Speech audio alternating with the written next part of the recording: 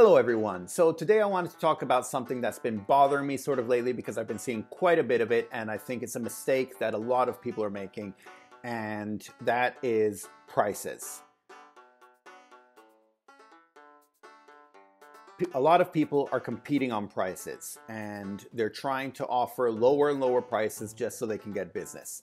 Which in and of itself, you think, well, okay, that's the nature of the game, right? You try to find a good price and the client wants cheaper prices. So if you can do it for a cheaper price, then you'll get the business and that's good.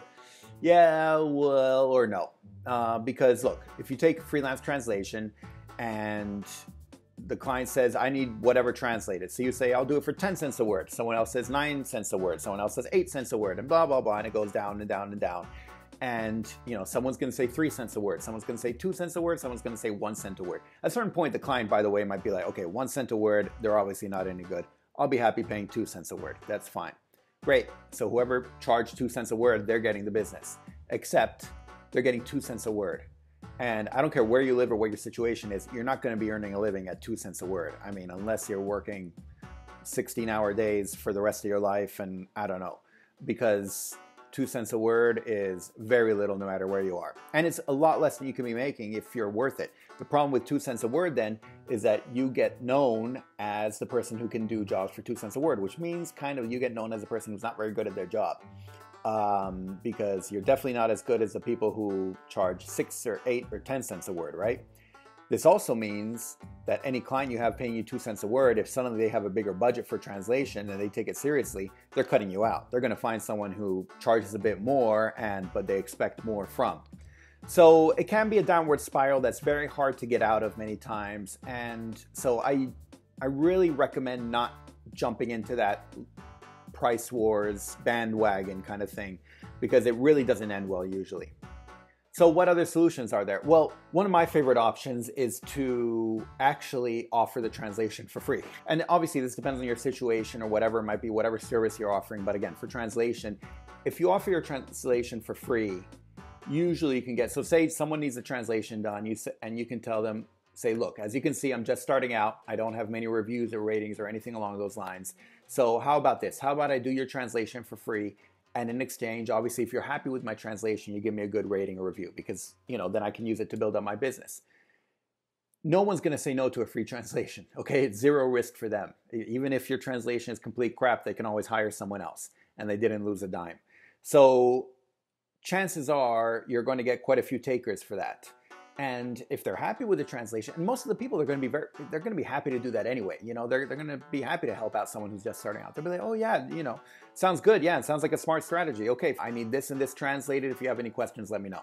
So then you work on the translation, obviously do a good job. Just because you're not getting paid doesn't mean you should be doing a bad job. In fact, these first jobs are usually the most important ones because they build up your portfolio and your ratings and reviews for the future. So do a good job, send it in, and then you get a review. Once you've done, and if you're offering a free translations, by the way, you can apply to, say, I don't know, 10, 12 jobs. Out of these, even if you're offering translations for free, by the way, it's still a numbers game. Not everyone's going to pick you. Unfortunately, that's the nature of the game. But out of these 10, 12 people you contact, say 3 of them hire you, and that's 3 ratings right there. And you can use 3 ratings, 3 entries into your portfolio already to build up your business.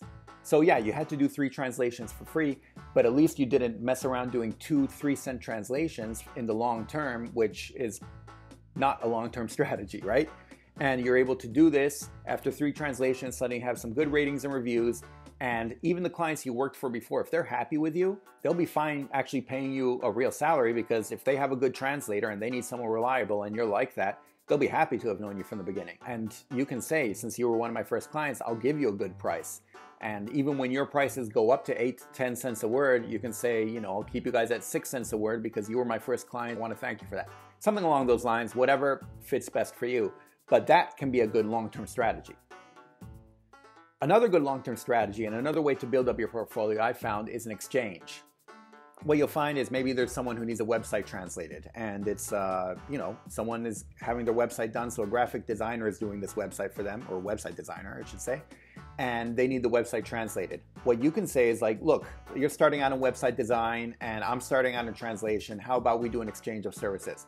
I will do, or even if they're not starting out, you can say, I will do this translation for free. In exchange, you whip up a simple website for me, something that looks nice, and you can use it in your portfolio. And I'm able to use the translation that I did for you in my portfolio. How does that sound? Does that work for you? It could or it could not. I think if they're smart, it would work out because they'll say, okay, I need to make this guy's website, but I can do it in my spare time. In the meantime, I get this translation done for free. I don't have to pay someone for it. And I get to use it. I get a new entry into my portfolio. Especially if they're just starting out, they need to build up their portfolio. So they'll be happy for that. And so anyway, there are a lot of ways you can find exchange of services or just offer your services for free just to build up the ratings and referrals, which is the important thing at the beginning. I really don't think you should be competing on price. It's pretty much the worst way to be competing. You don't want to be stuck in that spiral. In terms of long-term strategy, it can be very bad. Having said that, I'm not 100% against it. There are certain, and I'm leaving this to the very end because try everything else first, really. There are certain situations where you can charge a low price at the beginning, again, just to get your ratings and referrals and just to build that up.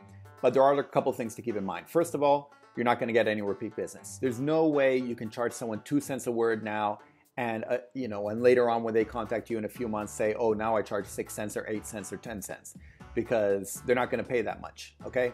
And even if you explain at the beginning, oh, I'm just starting out, so I'm charging a cheap price right now, it just sounds off. Just do it for free because then they understand it's, anyway. So you can do that, but realize you're not getting a repeat business. So anyone that you do cheap work for, you have to cut them out after that. You can't do business with them again. They keep track of how much that's one thing clients keep track of is how much they're paying each of their freelancers, unfortunately. So you're gonna have to move on to other people. If you're fine doing that, and if you can do 3-4 jobs at a really low price, and then those 3-4 clients, you never talk to them again, and you try to use this later on, and hopefully in their reviews and ratings, they don't mention that you're very cheap and that's why they like you or anything along those lines, then sure, risk it. I still do not recommend it because it's way too easy to just be caught in that spiral and constantly be doing cheap translations because suddenly you find that that's what you're able to do. Before you know it, that's all you do and you're stuck in a rut. So anyway, that's just my rant about prices and about the price wars and about trying to avoid them. Try to use these other strategies. I really do think they'll work. They'll work pretty quickly, and that way you can really start building your business and not be stuck in a rut. That's it. That's all I'm gonna complain about today. If you do find this useful, please don't forget to click thumbs up because that always helps so I can tell which videos are useful and which aren't. If you want more videos about freelancing, freelance translation, stuff like that in the future, don't forget to subscribe. Then you get these videos straight to your YouTube account. And that's about it. I'll see you in the next video. Thanks. Bye. Savedum.